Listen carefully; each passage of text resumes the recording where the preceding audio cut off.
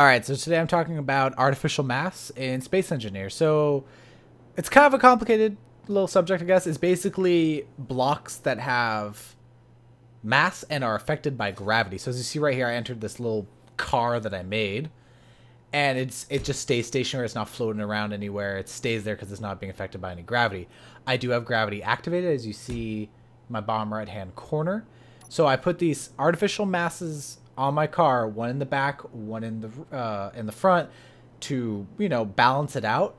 Make sure you do this before putting any reactors on, because as soon as you put reactors on, they're gonna ignite themselves. I guess they're gonna turn on, and they'll drop down. So you see there, my car is now weighted down, and I can drive it along this little platform, and it won't just float away. So that's where artificial mass comes in handy.